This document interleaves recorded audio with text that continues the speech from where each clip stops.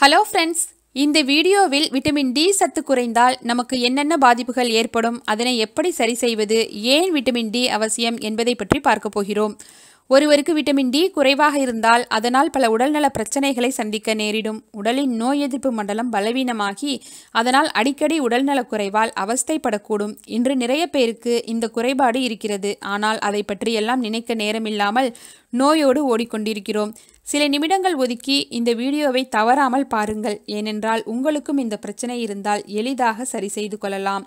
இப்பொழுது ஒருவருக்கு vitamin D குறைபாடு ஏற்படும் பொழுது உண்டாகும் நோய்கள் பற்றியும் செலவே இல்லாமல் விட்டமின் டி சத்தை பெறுவது எப்படி என்றும் பார்க்க போகிறோம்.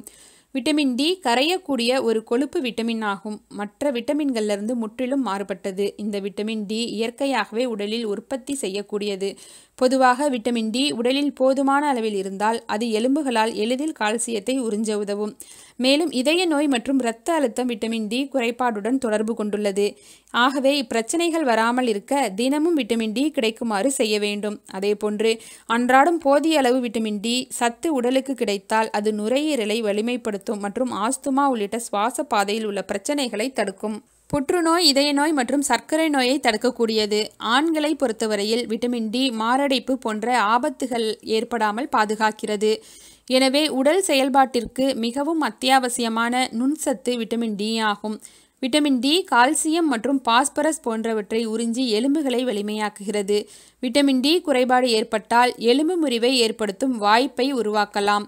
குழந்தைகளுக்கு திக்கட்ஸ் எனப்படும் எலும்பு நோய் உருவாக்கலாம். பெரியவர்களுக்கு ஆஸ்டியோபோரோசிஸ் எனப்படும் எலும்பு முறிவு ஏற்படலாம்.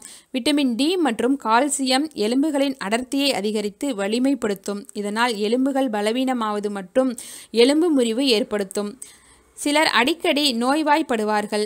ஆராய்ச்சி ஒன்றில் விட்டமின் டி குறைவால் எளிதில் சளி, காய்ச்சல் என அடிக்கடி அவதிக்குள்ளாவார்கள் என்றும் சுவாச பிரச்சனைகள் ஏற்படும் என்றும் கூறப்படுகிறது. பொதுவாக விட்டமின் டி உடலில் குறையும் பொழுது மனச்சோர்வு ஏற்பட வாய்ப்புகள் உண்டு என்றும் கூறப்படுகிறது. மேலும் இதன் குறைபாட்டினால் நோய் எதிர்ப்பு செல்களும் குறைவாகவே இருக்கும் என்றும் கூறப்படுகிறது. அதேபோன்று சிலர் என்ன செய்தாலும் தூக்கம் வரவில்லையே என்று புலம்புவார்கள்.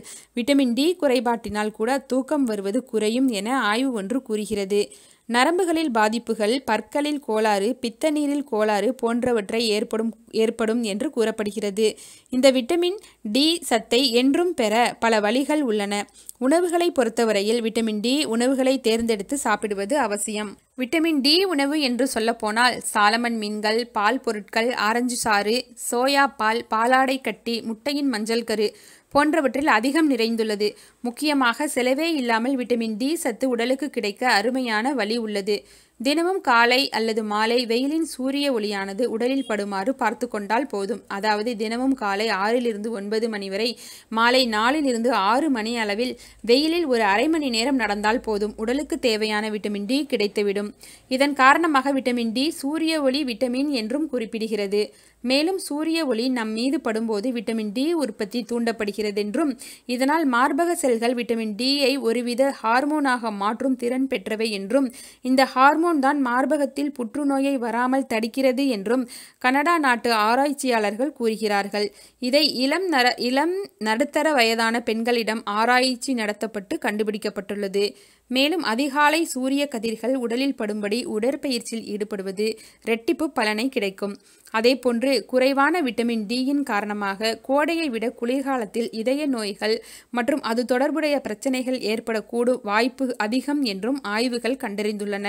விடியற்காலை சூரிய ஒளியிலிருந்து கிடைக்கும் விட்டமின் டியின் மூலம் இதை தவிர்க்கலாம். இதற்கு விடியற்காலை சூரிய ஒளியில் உங்கள் குழந்தைகளுடன் சிறிது நேரம் நடைபயிற்சி செய்தால் ஆரோக்கியமாக இருக்கலாம்.